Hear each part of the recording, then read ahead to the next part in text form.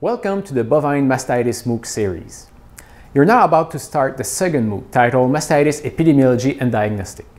Mastitis involves a wide range of pathogens, and it is important to understand their transmission modalities, their impact, and to know how to identify them accurately. In this second MOOC, experts from the United States, from Europe, and from Canada will discuss the epidemiology of the various bacteria that can cause mastitis. They will also present the conventional diagnostic methods that can be used to identify them, as well as the more recent molecular diagnostic methods. The knowledge presented should be of interest for graduate students conducting research on mastitis, but also for practitioners, for teachers, and for any other individual that is interested in learning more on that disease.